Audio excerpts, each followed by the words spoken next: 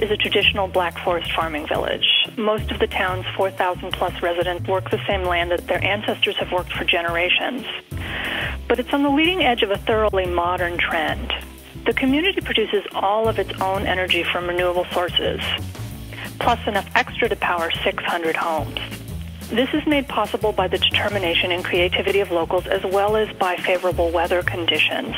Freiamt happens to have a particularly ample supply of a resource many communities take for granted, and that's wind.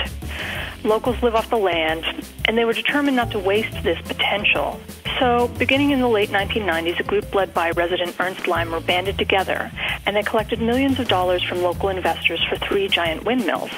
Roughly 90% of the electricity Freiamt produces each year is from these turbines.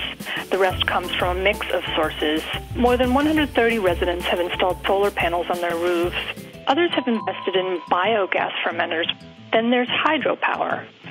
3 local businesses have ripped out old water wheels and installed modern hydro turbines. Among them is the 450-year-old Mellert bakery and gristmill. It's been in the Mellert family since 1829. Many of the dozens of machines inside are almost as old. 2 local sawmills also run on water turbines. Hidden in the back of this ancient mill is a hydro-powered engine about the size of a car motor. During peak season, it produces enough energy to power the building and the owner's home. But when it comes to creativity, local dairy farmers Walter and Helga Schneider win hands down. Before the milk from their cows can be transported, it has to be cooled. The couple uses a heat exchanger to capture the heat released in the process.